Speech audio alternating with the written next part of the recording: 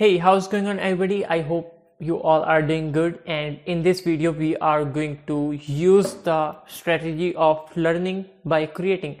So we are going to learn Kotlin and Android Studio, and we are going to go through the basics, and at the end of the day we are going to create the app. So let's get started.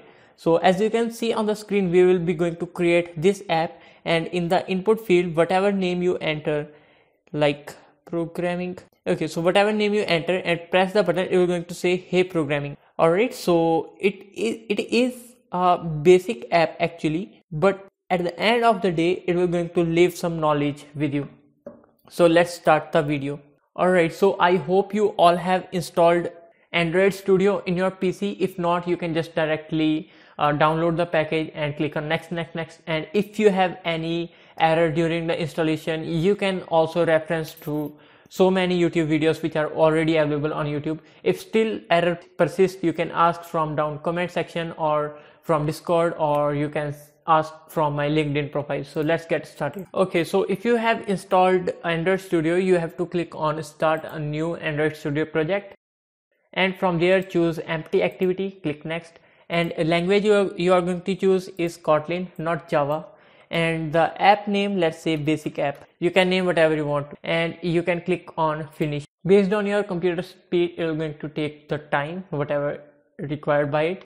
Okay, so now we are in this, but first you have to wait for some time until this process has been finished, right? So you have to wait a lot for this. All right, so everything is now finished. But first I just want to take you through basic structure of this Android Studio. Over here you have two files opened by default. One is .xml and another is .kt, which is .kotlin, and this is the backend part of your application, and this is the front end part of your application. If by chance you have closed both of these, so how do you open them again? So if you go to the left side in your project, you can click on this, and then you can from here select Android and open the app, then Java, and then com.example.basic app, and double click on this main activity. You would have your backend part again. What about XML? You can click on res, which stands for resources, then layout, and then activity main.xml. We have our files opened again. Now as I have already told you, this is the front end part and this is the backend part. So what is front end? Front end is the GUI of your app.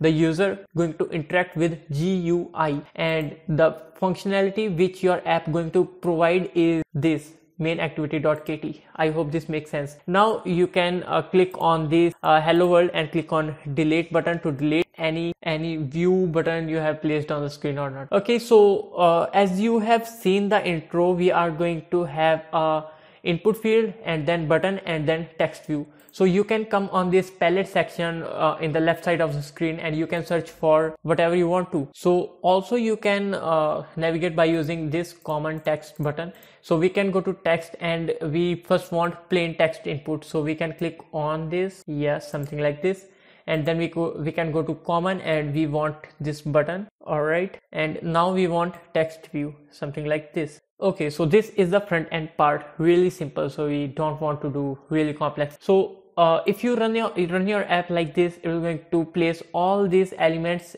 to the 0 position of your screen, which is top left.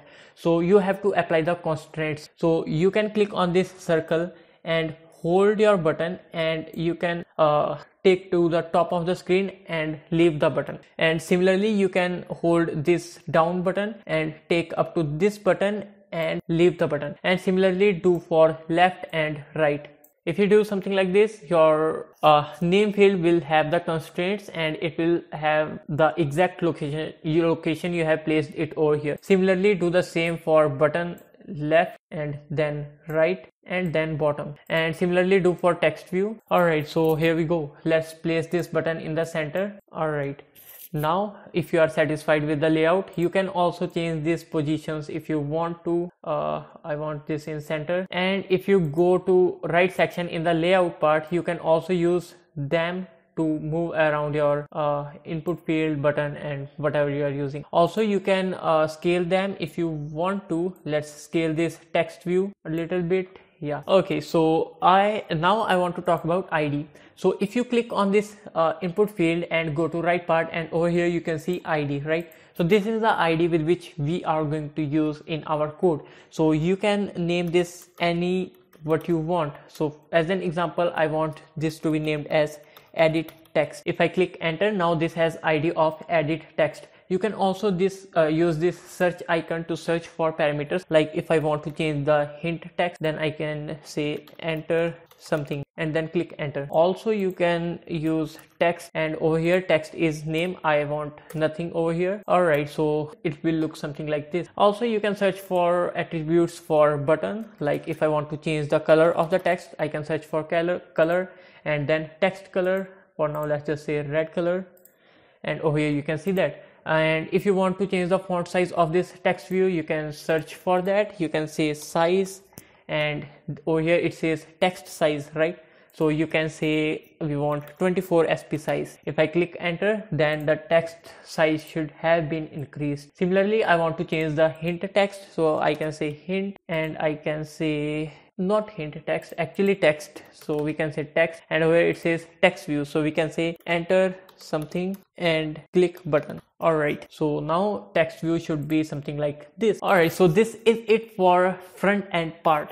So you can add so many functionalities, like you can have more button, image view, and then scroll view, switch. There are a lot of, so I can't cover all of them in the one video, but these are the things which you are going to use a lot of times. Okay, so this is for front end part. Let's go to back end part. Alright, so currently we are in our back end part, but first I just want to talk about what is the functionality. So as I already told you, like user will going to enter some text in this field and will press this button. So we will click on this button, and if I get out of this layout common attributes, then you can see over here it has also attribute called on click. So whenever the user presses this button, it will going to use this on click attribute and going to call whatever function we pass in over here. So for example, let's say click button. We haven't defined any function with named click button yet, but we are going to. So we are saying whenever user presses this button, we are going to call click button function, which we are going to define it over here. So let's get out of this old function which says fun create. We'll create new function. Let's say it's of type public. Public, it means anyone can use this function all over the class. So we say public, and then we have to say fun, which is short form for function. So you have to use fun, fun, and the name we choose was click button, and the parameter is view of type view. Okay, so if you are getting a red color view over here, so you can come on over here and click alt plus enter, and then you have to import. So this red color error should have been removed by now, and we can go back to .xml, and we can see this red color outline is now blue color. So it means it has detected click button function. So now whatever we define over here is going to do when we press button on the screen. One more thing I want to show you. Okay, so if we go back to .xml and we click on this, and the ID is edit text. So if you want to take the text from this edit text ID, it is really easy. You have to create a new variable, and for creating a variable you have to say var, var, whatever it is. So you have to say var, and you have to name the variable you want. So let's say var str, right? And it's of type string. You can define it by saying colon string, and it is equals to edit text dot get text. Okay, so if you run this like this, you are going to get an error, and it says required string but found editable. So you have to convert this to string. So for converting this to string, you have to say dot to capital S string. So now the error should have been removed. So now we have a variable called str, and we have the text, whatever the text user have placed in this. So now we can say set text function.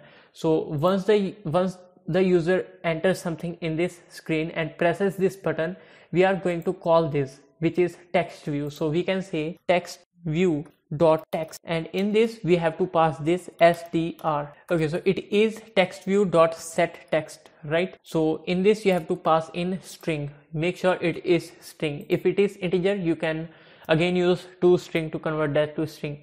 So our app has been created, believe it or not. This is it for the coding part, and this is it for the front end part. Over here you are seeing that we have this red icon which says we haven't aligned this horizontally, so let's align that. Align it vertically, so let's do that. Okay, let's try running this again. So we are back on the screen, and you can see we have our layout perfectly on the screen. And let's say programming, and let's click on button, and you can see that the text has been changed. All right, so also you can do a lot of cool stuff. So you can also add this hey and then plus, so it is going to say hey programming.